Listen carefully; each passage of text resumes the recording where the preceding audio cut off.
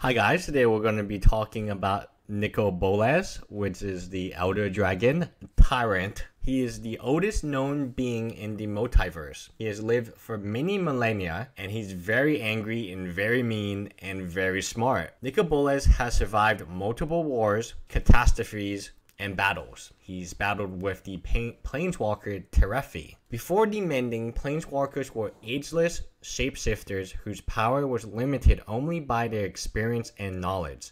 Bolas had that godlike power torn away from him, and he will go to any lengths to get it back. But it will take countless machinations and maneuvering, even for the oldest and most powerful planeswalker of all. For Nicol Bolas, all the power in the multiverse is not enough. The efforts and sacrifice of Terefi and his allies to repair the time rifts that swept over Dominia gave rise to the final mending, a sweeping change that repaired the rifts and altered the metaphysics of the Planeswalker Spark itself. This change to the Spark affected Nicol Bolas too. The change has begun to riddle away at the dragon's vast knowledge, diminishing his capacity to maintain his immense share of the multiverse's power, pulling him away from his goal of godlike omnipotence. He is aware of this, and he can feel his memory and strength beginning to crumble bit by bit, and he's not happy about it. Bolas left Dominia as it crumbled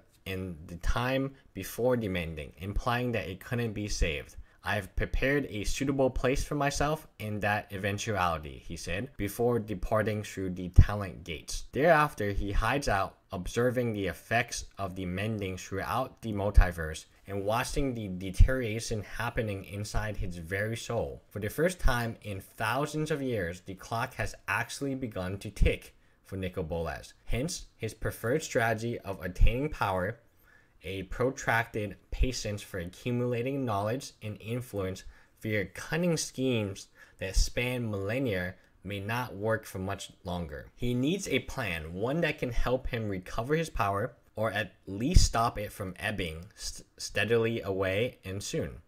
He formed a plan to head off this brutal decay and to not only restore his former glory, but to assume total, unmatched power in the multiverse. Befitting his mighty intellect, his plan has many moving parts, none of which would be obvious to the naked eye. Bolas decided that all he needs is an immense source of mana. To resist the force of the multiverse-wide mending altering his spark, he needs the equivalent of a total entire globe harvest all at once.